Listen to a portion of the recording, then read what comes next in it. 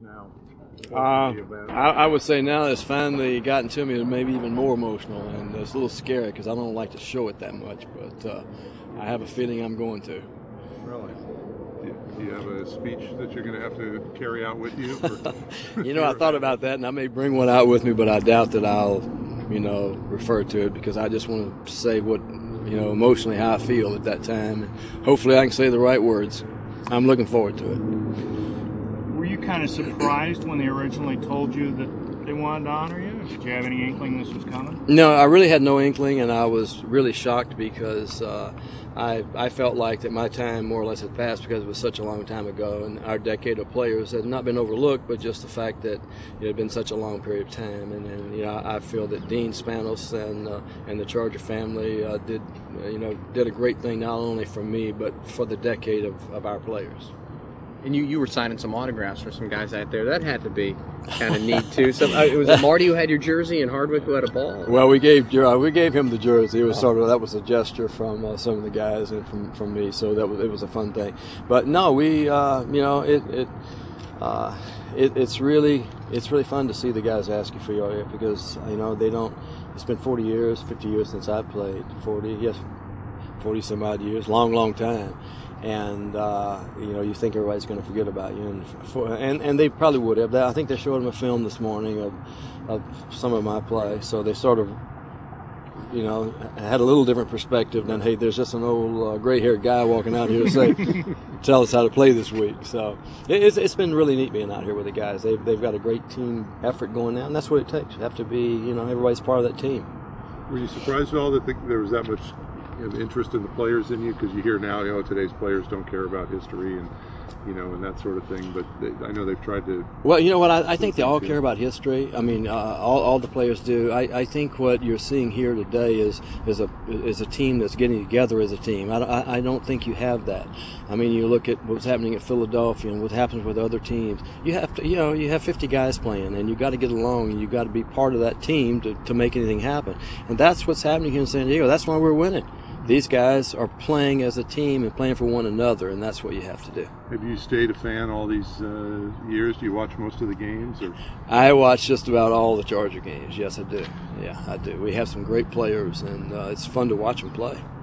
Does this offense at all the last couple of years now with Breeze and Gates and Tomlinson especially, does it remind you at all of the kind of the wide open days that you played in? Well, these guys play a different kind of football than we did, and LT is fabulous with what he does. Breeze does a super job of picking everybody apart and realizing what's happening on the field. And then Gates is Gates, and he's going to get better as time goes on. And that's hard for some of the secondary guys that we are going to play to believe, but that's probably what's going to happen. And with he and LT and Mr. Breeze and the blocking that they get, they can go a long way. Would you like to have one game where you could go out there and play without somebody mauling you all the way down the field like they have past 5 yards today? I wouldn't know what that game was like. No, it's. I don't think that'd be any fun for me, but it might be fun to see the results, but it wouldn't be fun for me to originally play that way. Is that the biggest difference that you see in the game? I mean, I guess the size of the players as well, but I mean, is that one of the big differences, that the wide open nature that DBs can't get their hands on? Well, they've changed a lot of rules, and not only for the DBs, but for a lot of other things too. So it is a little bit of a different game, and what happens is the offenses and defenses change accordingly, and they make their adjustments and they go on. And that's why it's very difficult to compare guys from one time to another because of that. I mean, you have to take all that into consideration, and so you just can't really compare. You just have to look at the guys playing now and say, God, he's great.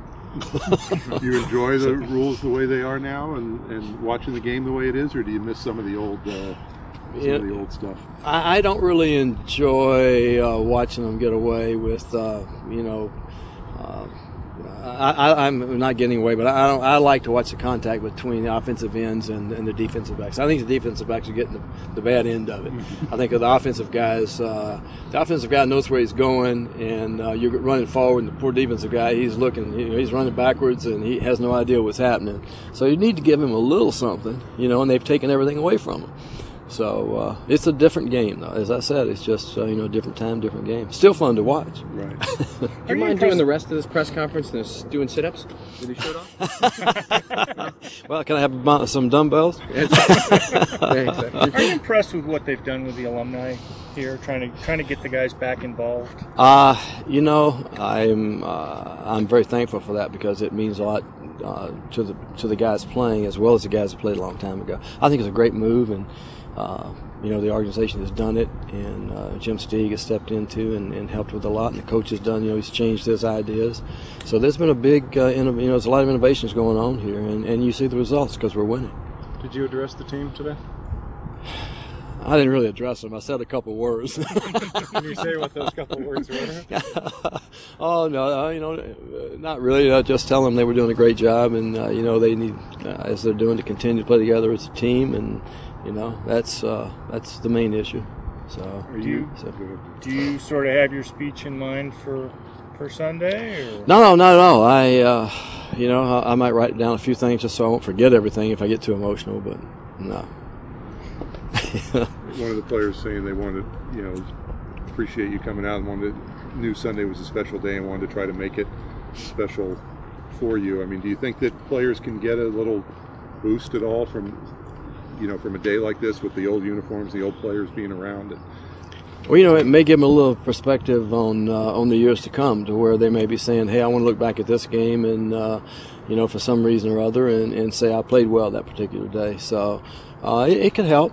I don't think it can hurt anything.